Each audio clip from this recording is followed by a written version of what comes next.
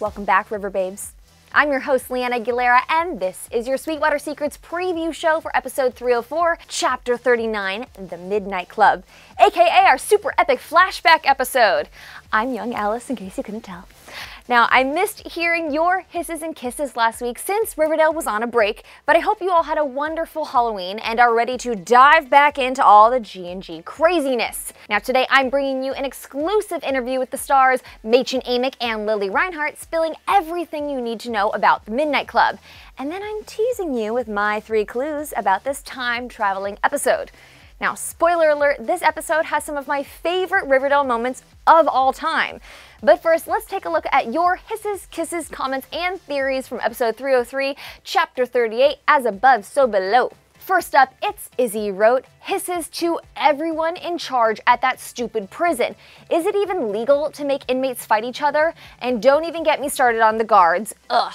Nope, Izzy, not legal at all. But then again, the laws don't really seem to apply to Riverdale, do they?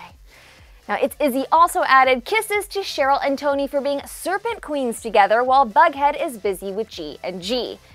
Yes!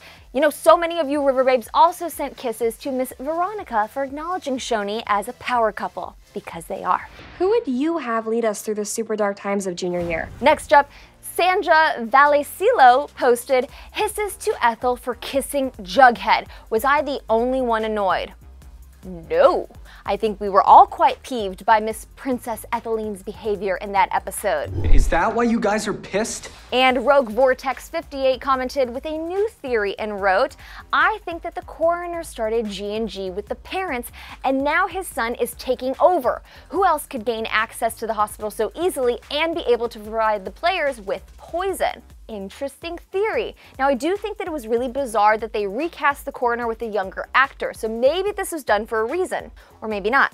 At this point, I don't know what I'm supposed to make sense and believe anymore. I don't even know, but we're just gonna keep going. Jessica Bowles wrote in and said, I think we shouldn't blame Evelyn just yet. We have no proof that she's bad, only that she's been raised by bad people.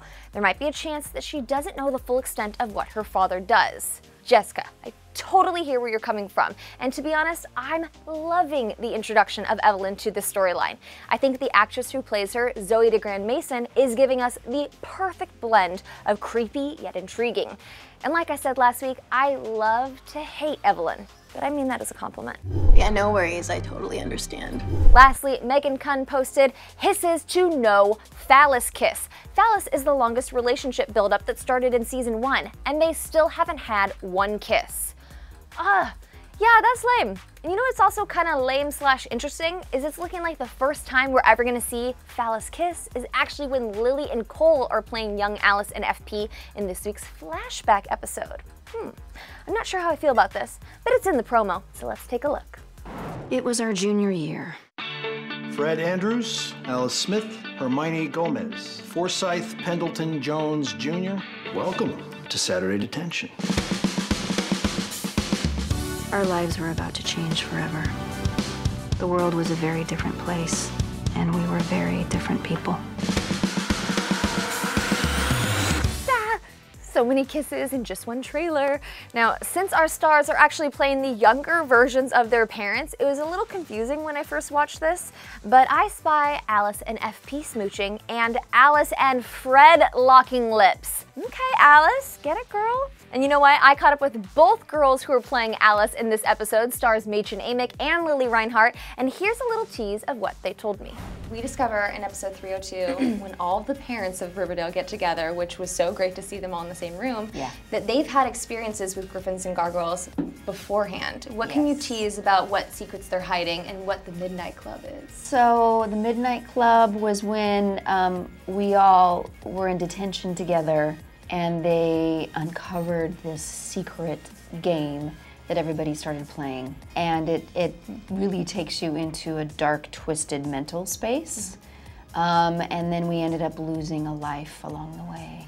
Dun, dun, dun, dun, dun. In true Riverdale fashion. That's what the flashback episode is the parents forming the Midnight Club and how that came to be. And I'll be bringing you even more scoop from Lili and Mädchen talking about some spoilery moments during our next Sweetwater. So after you watch the episode, come back for that.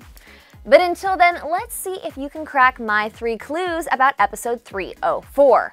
Now, number 1, red hot rage leads one character into 2 catfights.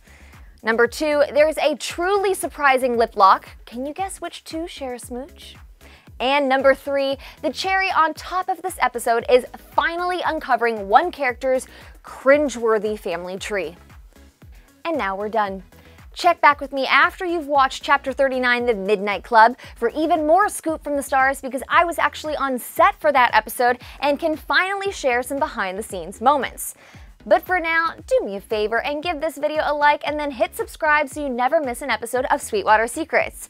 And now, tell me your thoughts in the comments below. What do you think is going to happen in this flashback episode? Do you have any new theories about the Gargoyle King? And can you decipher my 3 clues? Tell me, and I'll see you after the episode, Riverbabes.